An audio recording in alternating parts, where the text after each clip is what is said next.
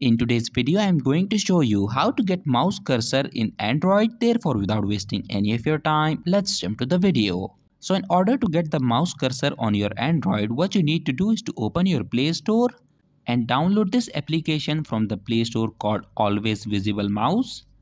Once the application is downloaded and installed, open it, and then all you have to do is to enable this application.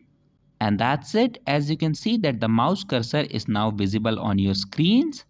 In this way you can get mouse cursor on your Android. So that was it for this video, and I'll see you guys in the next one. Peace out.